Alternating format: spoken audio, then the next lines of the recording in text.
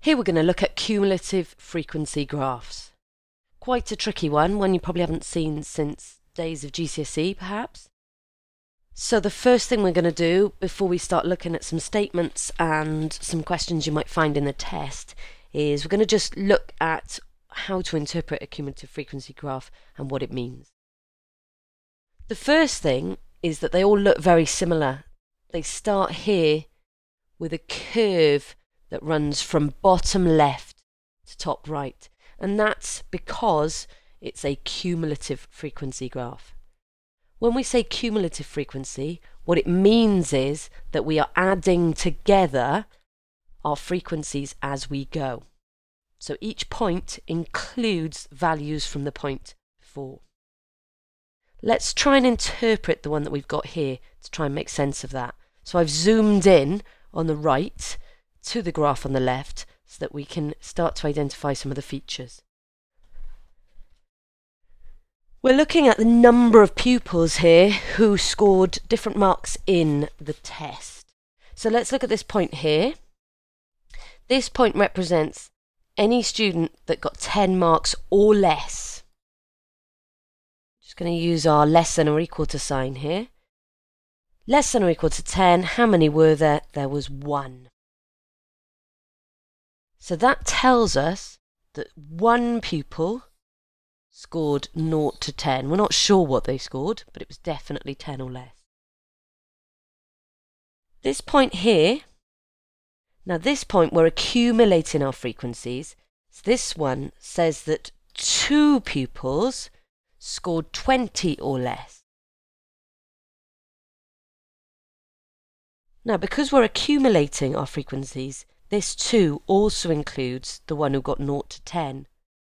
So we now know that there was only one pupil who scored 11 to 20, so that in total there are 2 pupils who scored 20 or less.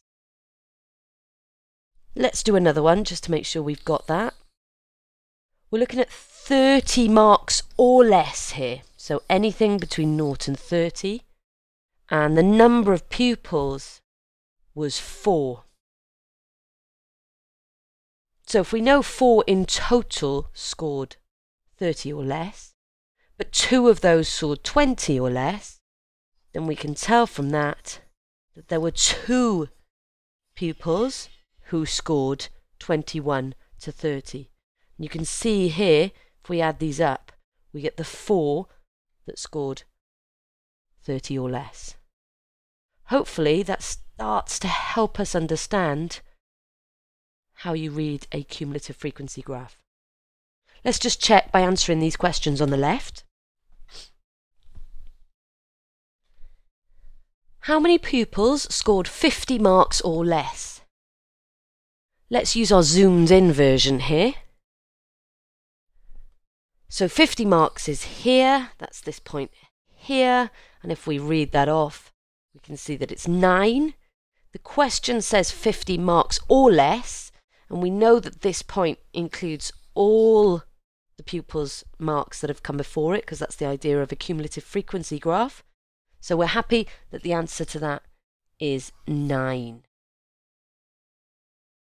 How many pupils scored 31 to 50 marks?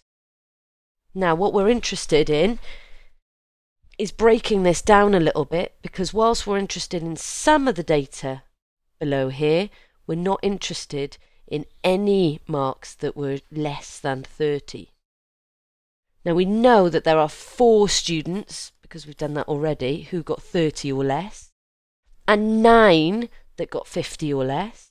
So the difference between those is going to give us our 31 to 50. So there were 5 pupils in that gap between 31 and 50. Finally, how many pupils scored more than 50 marks? The best way to do this is by using our full graph on the left and reading off how many pupils there were in total. There were 24. Now we know that there were 9 pupils who scored 50 or less, because we used that for the question before, and there were 24 pupils in total. So if we calculate 24 less 9, which gives us 15, that should give us the number of pupils scoring more than 50 marks. Hopefully that has given you a bit of an insight into cumulative frequency graphs, and in the next screencast we'll look at applying this to some typical questions you'll find in the test.